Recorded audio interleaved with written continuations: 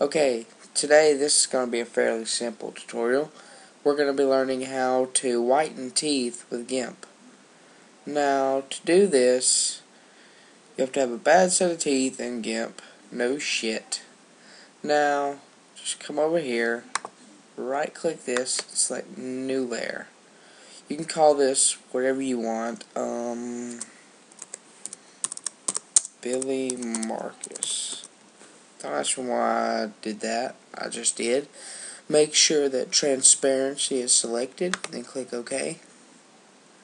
And you have your new layer here. Just come up. Now you want to get your paintbrush tool, and you want to get a fairly large fuzzy brush. Now, once that's done, you come up here to mode, and we're going to select saturation, and we're going to come over here and color the teeth. Now I'm going to cut this off because this is fairly time consuming, so I'll come back to this in a second. Well, nah, I'll just keep here so you can watch me do it. Okay, just get all of the teeth.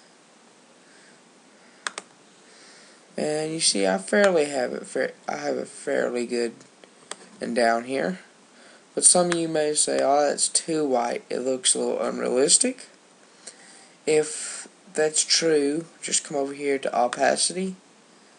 And as I lower it, kind of gets darker and darker. And that's fairly good for a normal human being. Now, if you like this tutorial, comment, rate, subscribe, and I'll see you guys later.